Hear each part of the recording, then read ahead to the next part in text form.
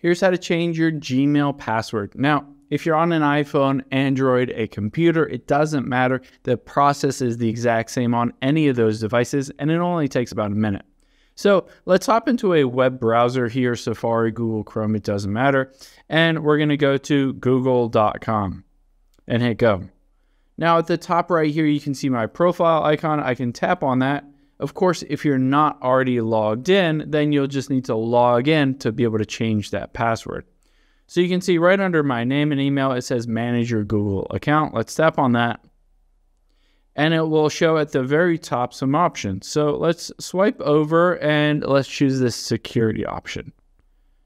Now you can scroll down here and it says how you sign into Google. I have two-step verification turned on and a password. So I can tap on that password right there. And just like this, I can enter in and change that old password to a new password. So it says new password. It has to be at least 8 characters. Don't use a password from another site. And usually if you've used that password in Gmail or Google before, then they'll make you use a different one. But you just type in here, your iPhone usually just will pop up with a suggestion on a strong password to use, or you can hit other options here and choose my own password, and then you can enter in whatever other password that you want that you'll be able to remember. Hope this helps. If you have any questions on that, leave them in the comments down below, and I'll catch you on the next one.